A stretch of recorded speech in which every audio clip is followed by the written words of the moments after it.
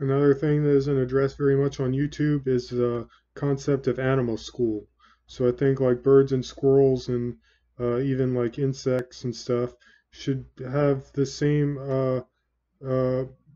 same like availability to resources as humans do. It's kind of unfair that birds and squirrels are watching us bring groceries into our dwellings, and they only have like one option to choose from to eat. And anything that we have, I think, is something that they should have at their availability. They should be able to press a button and get something dished to them like we can do.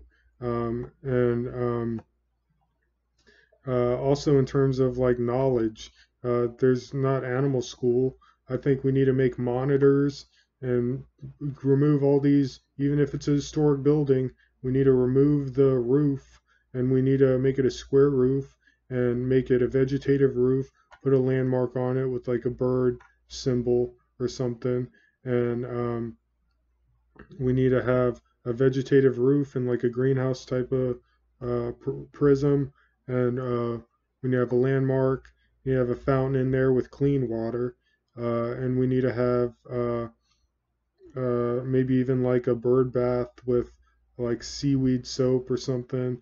And so yeah, water, and we need a food like seeds and nuts. So food, water, and it needs to be heated and cooled. Maybe an option for both, like an area that's like a sauna and an area that's like a chill room or something. And or maybe yeah, depending. Uh, and we have someone for every building. We have a custodian for every building, so maybe they can tend to it.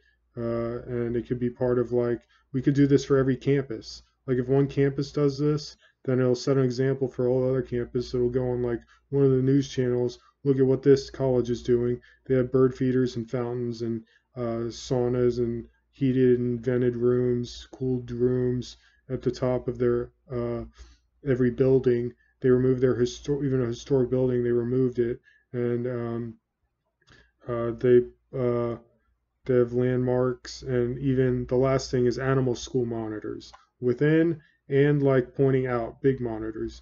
You could do a big monitor with a projector, if like on a light post or something. You could do a projector, and if we go through every program of study and find a professor who's good at every program of study, and they're also good at computers, or we could team them up with someone who's good at computers. They could design like a week-long course for like biology or physics or chemistry that's silent that you can watch, and it would just like work for any species of animal watching it, and it would educate them without sound.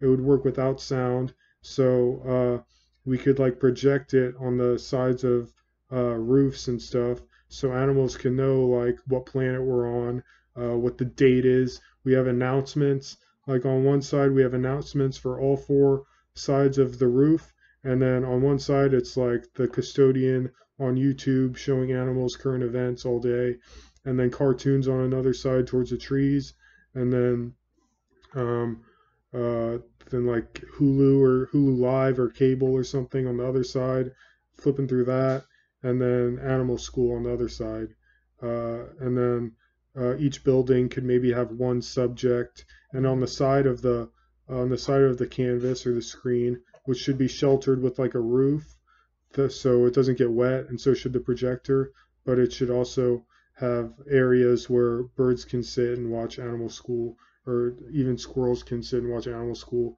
and it should be like away from like sidewalks and roads and stuff, and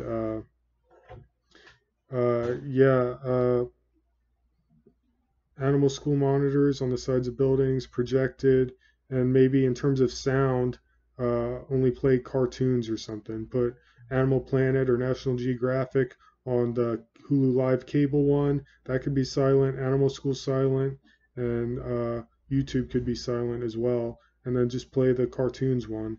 Um, and I think that'd be a good idea. If like there was a news segment on that, I think word would spread to follow suit with that, and so animals could be set and have everything that we do.